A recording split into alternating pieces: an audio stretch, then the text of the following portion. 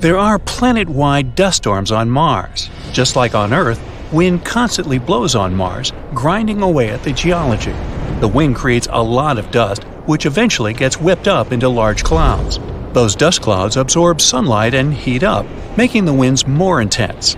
Without any rain or oceans, every few years, the clouds grow so large that they wrap around the entire planet and create a giant dust storm. In 2018, the Curiosity rover witnessed one of these great storms from the Martian surface. It noted that sunlight on the planet decreased by 97%, and many large sand dunes were left behind after the storm ended. Mars is home to the largest volcano in the solar system, Olympus Mons. The giant volcano is 14 miles tall. That's about 2.5 times the size of Mount Everest. The volcano was formed millions of years ago, a time when Mars was covered with countless volcanoes, spewing molten lava across the planet's surface. Olympus Mons is a shield volcano.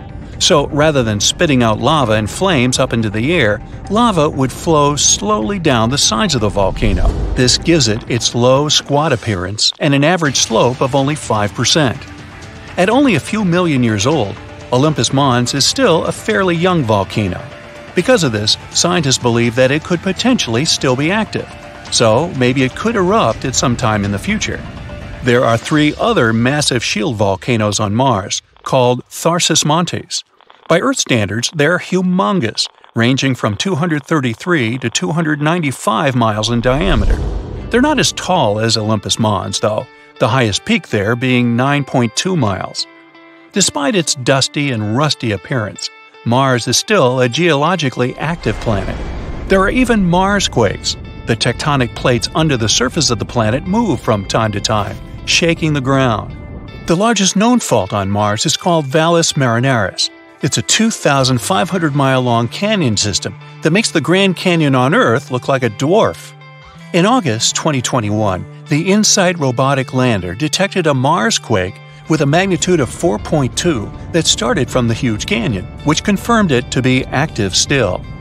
There's convincing evidence that Mars once had liquid water on and beneath its surface. For one, the Opportunity rover found rock spiracules not far away from its landing site. Their shape, position, and mineral content strongly suggest that they could only be formed in a watery environment. So they must have been formed in pools of water in the ancient times, likely billions of years ago. Second, there are grooves in the Martian soil that are very much indicative of water streams, which might have run along the planet's surface. It's been an unimaginable amount of time since they were there, and all those streams have long since dried out, but the channels they left behind them prove there was once actual rivers of liquid water. The sunrise and sunset on Mars are bluish-gray. There have been several photos of them taken since the 1970s, the very first one made by the Viking 1 lander in 1976.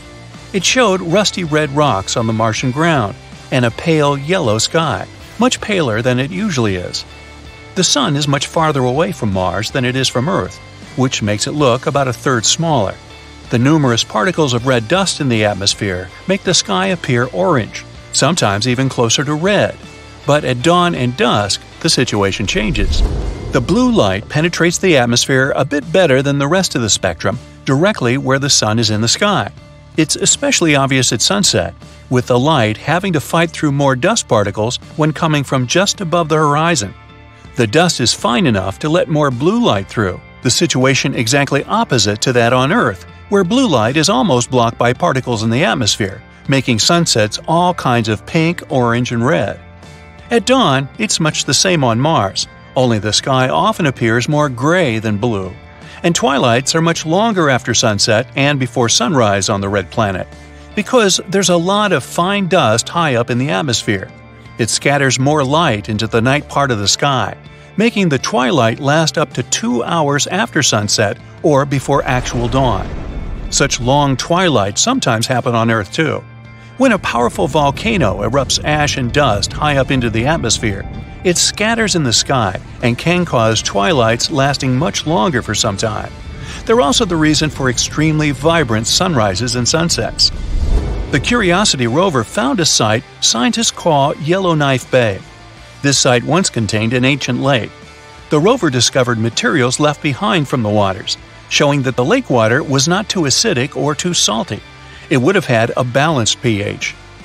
Carbon, nitrogen, and other elements that could potentially support life were all found within the crater of the ancient lake. And most important of all, curiosity found potential sources of energy for microbial life. So maybe there could be life on Mars after all. Mars's atmosphere was once much thicker, which was precisely the reason why there used to be liquid and flowing water on its surface. In the past few billion years, though, scientists believe the Sun has been striking the atmosphere of the red planet, slowly but steadily removing its outer layers. The solar winds must have been hitting the atmosphere hard enough for the lighter hydrogen molecules from the top layers to be scattered and drawn into outer space. With time, this could have caused the atmosphere to become thinner and thinner, until it wasn't thick enough to support flowing water. And that was likely the time Mars had started turning into the rusty red and barren planet we know today. At some point in the future, Mars might get rings like Saturn. Scientists believe the rings around the gas giant might have appeared after a moon or even several ones got too close to Saturn and got ripped apart. It's their rock and ice debris now orbiting in close proximity to the planet. Mars also has two moons, Phobos and Deimos, and the former is doomed. Mars attracted them both from outer space with its gravity long ago, and they've since been locked in the planet's orbit. But while Deimos has a constant orbit, Phobos gets steadily closer to Mars with every turn. For clarity, our moon goes a full orbit around Earth roughly every 27 days, while the planet itself rotates around its axis every 24 hours. The moon slows down the rotation of Earth and slowly gets away from us to compensate for that. Phobos, on the contrary, goes around Mars in a full orbit about every 8 hours, while it takes Mars 25 hours to rotate around its axis. Basically, Phobos makes 3 full turns around its planet in a single day. At such a rate, it makes Mars rotate more quickly and compensates for that with getting closer and closer to its planet. According to calculations, Phobos has from 30 to 50 million years left before it enters the Roche limit, the point at which the tidal forces between the moon's near and far sides are so different they literally tear it apart. Phobos will be destroyed and scattered in the orbit of Mars as numerous asteroids, and those will crumble into even smaller pieces. Eventually, the red planet will gain its own ring, just like Saturn. But that won't be the end of it. Mars's gravity will pull this space debris in, resulting in a hailstorm of falling rocks and metal on its surface. Despite Mars being 140 million miles away from us on average, pieces of it can be found on Earth too. Some very long time ago, Mars was bombarded with asteroids, hence the craters on its surface. Its weak atmosphere still allows space bodies inside, but that's not a frequent event nowadays. Back in the day, though, some asteroids were so big they raised clouds of debris high up into the atmosphere. Most of it fell back to the surface of Mars, but some pieces were ejected into space, and certain ones were large and sturdy enough to enter the Earth's atmosphere and fall on the ground without disintegrating. Scientists have found plenty of such space rocks, and they're pretty sure they came to us all the way from Mars, because their composition is similar to the samples examined by the mission sent to the red planet. By the way, there's some chance that pieces of ancient Earth might also be found on other planets, Mars included. Hey, we get around, don't we?